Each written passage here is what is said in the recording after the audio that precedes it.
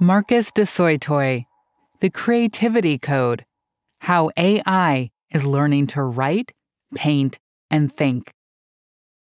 Algorithms that paint psychedelic images, apps that do your makeup, programs that generate photos of people that don't exist. Even if you're not a tech nerd, you've probably read about some of AI's recent advances in your newsfeed. Many of the headlines concern AI forays into art, music, and other areas of human creativity. Perhaps AI art is such a hot topic because creativity is one of our most distinguishing features.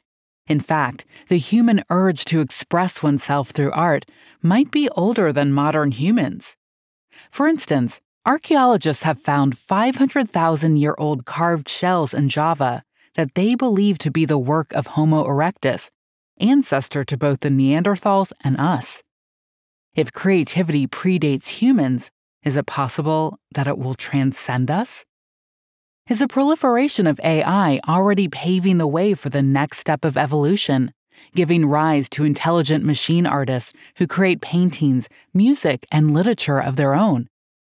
To answer this question, mathematician and art enthusiast Marcus du Sautoy takes us on a journey, from the basic principles of computing to the math of music and the near future of art-making AI. Creativity is about exploring, combining, and transforming existing structures to make something new. Let's face it, in many ways, computers are smarter than people.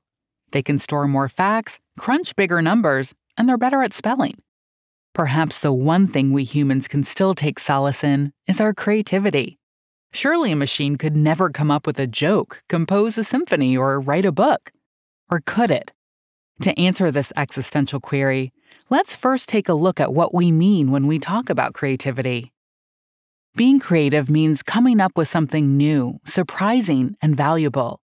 French painter Claude Monet is famous for his beautiful paintings of water lilies. But his paintings are more than just beautiful. Layering flecks upon flecks of color instead of using traditional brushstrokes, Monet showed the world a new way to appreciate the interplay of light and color. This novel painting style, called Impressionism, inspired generations of artists and helped pave the way from figurative to abstract art. Just as our ideas about art have changed over the centuries, so too have our ideas of creativity constantly evolved. We often measure a creative act by how much it differs from those that have come before. Consider early 20th century composer Arnold Schoenberg. Composers before Schoenberg took for granted that a central key, or tone, was the basis for any composition. Schoenberg boldly disregarded this rule to invent atonality, bringing the world unexpected listening pleasures. Cognitive scientist Margaret Bowden calls this type of rule-breaking transformational creativity. Transformational creativity can completely overturn what we think is possible in a given discipline. In addition, Bowden identified two other types of creativity. She says that Monet's work exhibits exploratory creativity, that explores what is possible within the rules of the discipline. Monet still depicted water lilies in a figurative way, but he did so in a completely new, impressionist manner. Combinatorial creativity is the ability to merge structures that, on the surface, might not belong together. Contemporary architect Zaha Hadid translates her love of abstract art into impossible-looking, curvaceous buildings. The Heydar Aliyev Center that she designed in Azerbaijan, for instance, looks less like a building than an oversized seashell. Her buildings are also a great example of the practical applications of creativity. Creativity, it turns out, isn't just for artists. Human creativity drives art, but also mathematics. Being creative means bending, sometimes even breaking, the rules to come up with something new. But this skill isn't limited to art, music, and literature. Look closely, and you'll find creativity in places you'd never expect, such as the author's field, math. To understand how mathematicians are creative, we must first understand what they do. A mathematician uses logical arguments to prove theorems from axioms. Axioms are mathematical statements that we assume to be true. A theorem is the new mathematical statement that the mathematician needs to prove. Fermat's last theorem, for instance, was a famous mathematical idea that in the equation x to the power of n plus y to the power of n equals z to the power of n, x, y, and z can't be whole positive numbers if n is greater than 2. French mathematician Pierre Fermat came up with this theorem in the 17th century, but it wasn't until 1994 that a mathematician named Andrew Wiles proved it. To do this, he had to find exactly the right logical steps that connected the existing axioms of modern math with Fermat's theorem. But advanced math, like Wiles's proof, takes a little more than following rules and applying cold logic. Just like good art, good math requires thinking outside the box and telling compelling stories. Mathematicians don't want to prove theorems that are boring and obvious. They want to prove theorems that are bold, unexpected, and deepen our understanding of the world. Doing this requires intuition and creativity.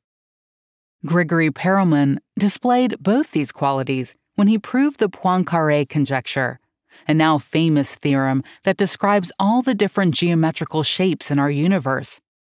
To prove the theorem, he applied the rules of a completely different area of mathematics. Using the way liquid flows over a surface, Perelman was able to describe the entire range of shapes that can possibly exist. His combinatorial creativity produced new and surprising insight into our universe. But even a genius like Perelman can't do his work alone. With every successful proof, the field of math is getting more complex. For a discipline that's as old as civilization itself, this means that many calculations are now so complicated that even the greatest mathematician couldn't solve them with pen and paper. Today's mathematicians need computers to process the mass of numbers with which they're dealing. These machines have become indispensable. In fact, Israeli mathematician Doron Zeilberger insists on including his computer, which he calls Shalash B. Eked, as co-author of his mathematical papers. By freeing them from tedious calculations and diminishing the margin of human error, computers allow mathematicians to think more creatively than ever. Algorithms shape modern life. Mathematicians and computers have something in common. They both follow sets of logical rules to reach a desired outcome. The rules encoded into a computer are called algorithms. You can think of them as a bunch of if-then sentences that tell the computer how to behave. For example, your email filter may follow the rule, if an email contains the word Viagra, then place it in the spam folder. But algorithms do much more than sort your emails for you. This should come as no surprise. Companies like Amazon, Netflix, and Spotify use algorithms to inundate you with recommendations. Their algorithms try to predict which music, movies, or products you might like based on your previous choices. More contentiously, algorithms now even pick our romantic partners for us. The dating site OkCupid evaluates your personality traits, likes, and dislikes to find you matches. Though in a study of couples who married between 2005 and 2012, those who met online seem significantly happier than couples who met offline. Do algorithms know something we don't? Well, algorithms often work by asking various layers of questions about massive amounts of data. Have you ever wondered how a website comes out on top of the Google search? Their search algorithm measures the value of a website by asking how many other websites have linked to it. Then, using the same measure, it asks how valuable those other websites are. If your business website is linked to on many high-value websites like CNN, it will climb higher in the search rankings. This creates a complicated system of cross-evaluation that requires collecting and comparing more data than a human brain could ever handle. Moreover, many algorithms grow smarter as you interact with them. You've probably noticed that the more you use Netflix, Amazon, or Spotify, the more these services seem to get your taste. This is because every time you use them, you give their algorithms more data to work with, and the algorithms learn to read your data better. With time, Netflix will understand that you watched Sleepless in Seattle not because you're a huge romantic comedy fan, but because you really like Tom Hanks. Instead of directing you to Notting Hill, it might take you to Forrest Gump. Algorithms that are able to learn in such a way have changed the prospects of artificial intelligence. The advent of bottom-up machine learning has revolutionized the field of AI. Before the dawn of machine learning, programmers were united in the belief that you can only get out what you put in, meaning a program is only as smart as the person who coded it. So what changed their mind? It was a computer that plays board games. Go is an ancient Chinese board game that requires intelligence, skill, and creativity. Two players take turns placing black and white stones on a 19 by 19 grid. The goal is to capture your opponent's stones by surrounding them with your own. Because Go requires complex pattern recognition, and because the number of possible games is endless, it was long believed to be impossible to teach a computer how to play it. But in 2016, in a man versus machine showdown followed around the globe, Demis Hassabis's AlphaGo computer took down the reigning human Go champion Lee Sedol in a 4-1 victory. How did AlphaGo achieve the impossible? Hassabis and his team used a technique of machine learning to develop their Go playing computer. They encoded a few basic rules into AlphaGo. Then they let the computer write the rest of the rules itself by trial and error. In coding, this is called a bottom-up approach, and it's the basis of machine learning. Just like a human, AlphaGo learned to play Go, well, by playing Go. Whenever AlphaGo made a move that led to its victory, it updated its probabilities to be more likely to make that move again. Conversely, when it made a move that led to its defeat, it became less likely to make that move again. By the time AlphaGo faced Lee Sedol, it had come up with strategies that no human Go player had ever thought of. The more data an AI like AlphaGo has to train with, the smarter it becomes. Machine learning, therefore, owes no small part to the huge amount of data that is available today, 90% of which was created in the last 5 years. This massive information, paired with the ability of programs to rewrite themselves using that information, has opened the possibility of machines becoming smarter than us.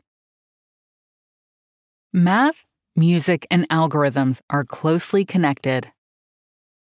In 1993, classical composer David Cope released Bach by Design, an album of original piano pieces typical of 18th century composer Johann Sebastian Bach. But the pieces weren't written by Bach, nor were they written by Cope. They were written by Emmy, a musical software created by Cope to simulate Bach's composition style. The AI did such a good job that it fooled even seasoned Bach lovers. At a concert at the University of Oregon, the audience mistook one of her compositions for the original Bach, judging a lesser-known piece by the real Bach to be a fake. How can a computer program compose music that sounds more like Bach than Bach himself? Classical composers use algorithms to create musical complexity. They start with a simple melody or theme, and then transform this theme according to mathematical rules. Using math, they create variations and additional voices to build the composition. Composers with a strong signature style are drawn to certain mathematical patterns over others. Mozart, for instance, often used the Alberti bass pattern. This pattern consists of 3 notes played in a sequence of 1-3-2, 3-1-3, 2-3. Emmy was trained to pick out the mathematical patterns typical of Bach and could then use them to build compositions that sounded just like him. Another musical AI, an instrument called the continuator, can pick out and replicate the musical patterns of jazz music. Analyzing thousands of jazz pieces, its software learned that some notes and sequences are more likely to follow others. Using the probabilities calculated from this training data, the continuator has learned to improvise. If you play a jazz riff on it, it can continue that riff just like a human jazz player might do. Even pop music is exploring the possibilities of musical algorithms. Massive Attack's 2016 album Heligoland comes with an app called Phantom that uses your location, time zone, and Twitter feed to create a seamless, customized mix of the tracks for you. In a more democratic fashion, experimental musician Brian Eno has developed his own musical apps that let you interact and modify his ambient compositions. Now that you know that music and computers are linked through the mathematical language of algorithms, it's perhaps easier to see how a computer program can write a song. But music isn't the only artistic discipline the machines have mastered. AI is already being used to create music, art, and literature. We've gotten to know computers that compose classical music and improvise jazz riffs. Musicians, it seems, are already making ample use of the growing capabilities of AI. But what about the rest of the art world? Computers that create visual art are actually not that new. As early as 1965, Siemens engineer George Nees programmed a computer to create drawings on its own. Nees' program started from a fixed point on the screen, drawing 23 connected lines of random lengths and random directions. The result was a fascinating series of geometrical drawings.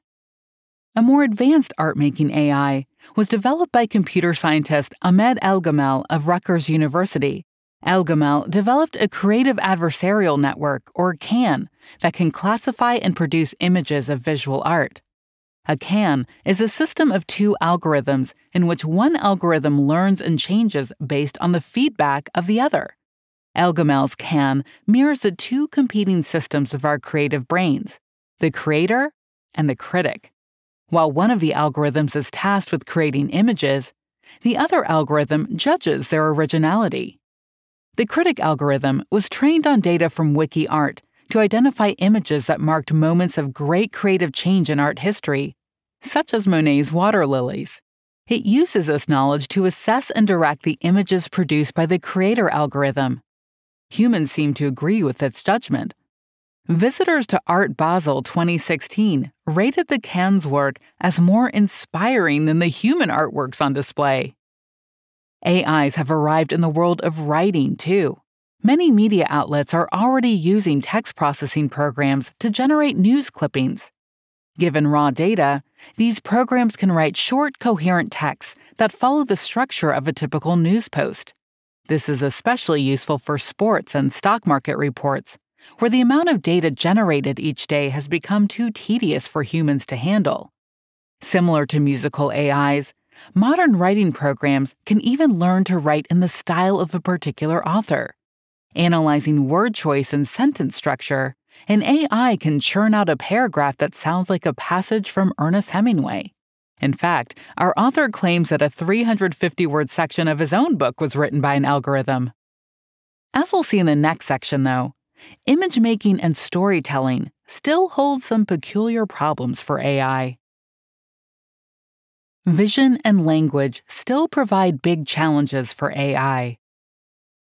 Consider this sentence: "The children won't eat the grapes because they are old." Who or what is old? Unlike you, a human with some experience with children and grapes, a computer couldn't easily answer this question. It has no definitive way of knowing who is meant by they in this sentence. Natural language is full of such ambiguities. How we interpret a word often depends on context, requiring prior knowledge of the world. Because computers lack the type of intuitive knowledge that humans gather through experience, linguistic nuance is often lost on them. For the same reason, they struggle to create a meaningful narrative structure. Computer programs may be able to write a few sentences that sound like Hemingway, but they are nowhere near understanding, let alone weaving, a story like The Old Man and the Sea. Apart from language, another big problem area for AI is vision. Computers, it turns out, are pretty bad at seeing the bigger picture. That's because visual programs identify images by asking questions about the pixels that make up the image. But for each picture of, say, a cat, the composition of pixels is completely different. The program has to learn to relate the pixels to one another, and then judge whether those relations are indicative of a cat or something else. You can find an advanced visual recognition like this in the Xbox One Kinect motion sensor. The Kinect can identify and map 31 distinct body parts by comparing the depth and distance of each pixel to those of its surroundings. Still, its abilities are nowhere near human vision.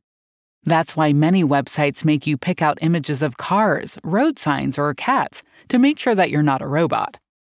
Curiously, AIs can use their peculiar non-human vision to create fascinating art.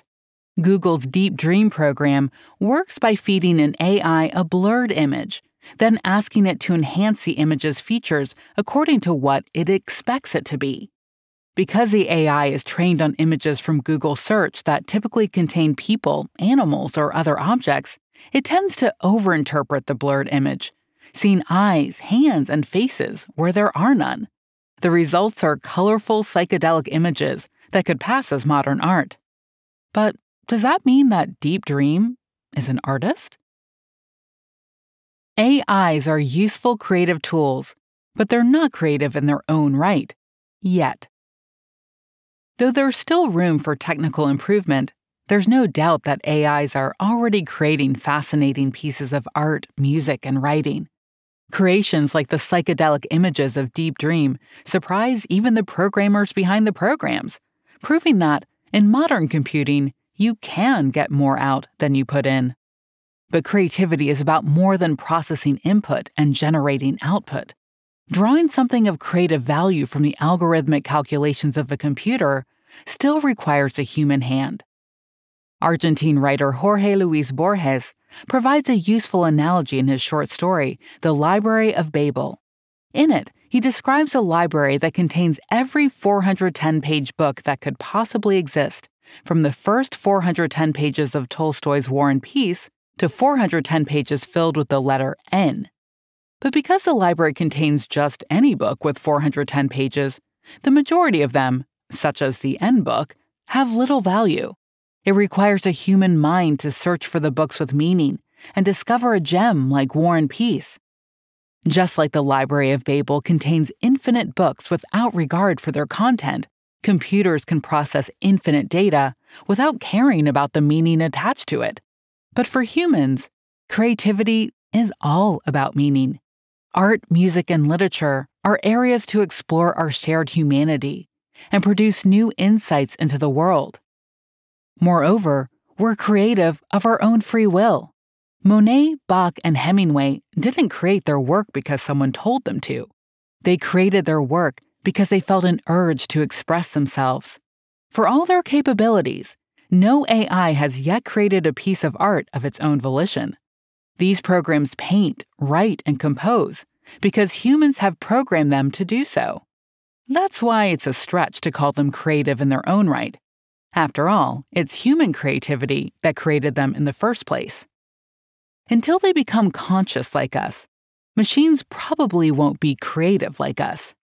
At the moment, we have no way of telling if or how machine consciousness will emerge.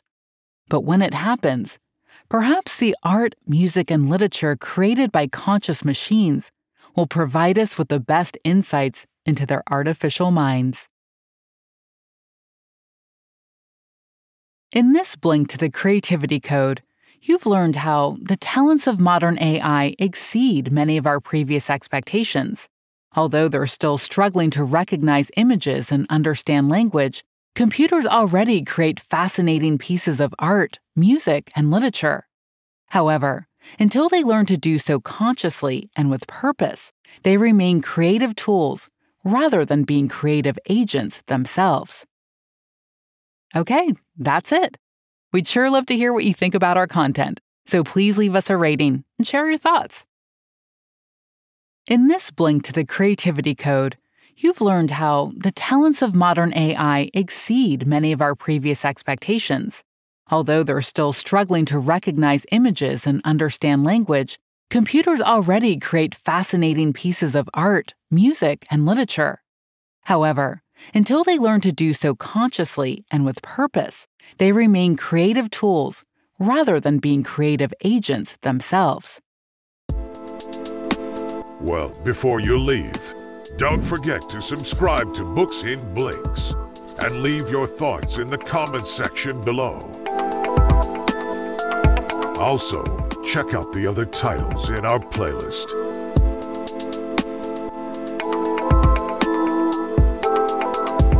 I'm Pedro from Books in Blinks, and I hope to see you here again.